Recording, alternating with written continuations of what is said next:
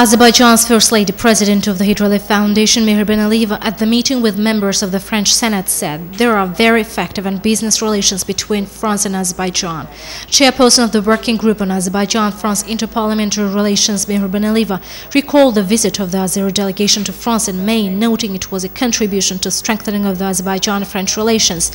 Head of the French delegation, Nathalie Goulet, said the purpose of their visit to Azerbaijan was to monitor the elections and that they had already had a number of meetings.